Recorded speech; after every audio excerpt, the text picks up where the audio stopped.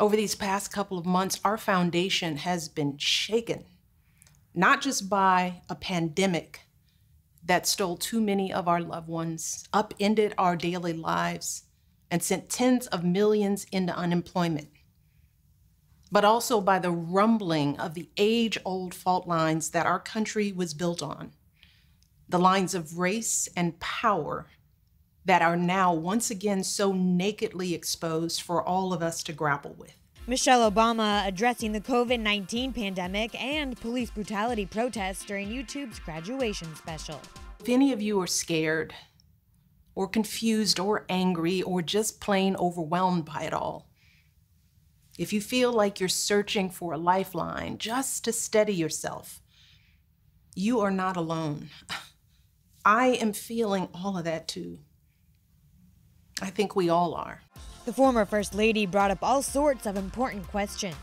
If you're required to work during a pandemic, but don't have enough protective equipment or health insurance from your employer or paid sick leave, well, what is more essential, your work or your life?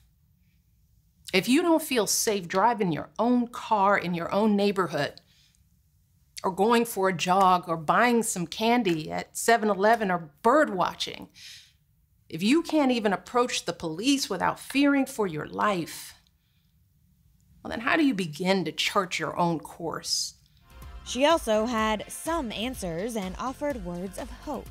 If you're spending a lot of time just hashtagging and posting right now, that's useful, especially during a pandemic, but it's only a beginning.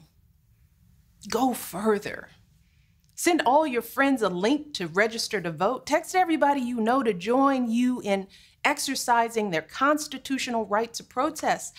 That makes it even more important for us as a nation to step up. And that's one of the reasons why we want to be that voice, because we can garner some attention. I know you can do it, because over these many years, I've seen exactly who you are. I've seen your creativity and your talent and your resourcefulness. Graduates, you all are exactly what we need right now, and for the years and decades to come. You get here because you work hard. And a lot of kids don't know that because they're living with that doubt in their heads. Barack also had an inspiring message to share. And we want you to know that all the work you've put in to get your education is still one of the best investments you can make. We've seen it for decades. The more education you have, the better you and your families are likely to fare. It's been borne out over the past couple of months, and it will be the case for years to come.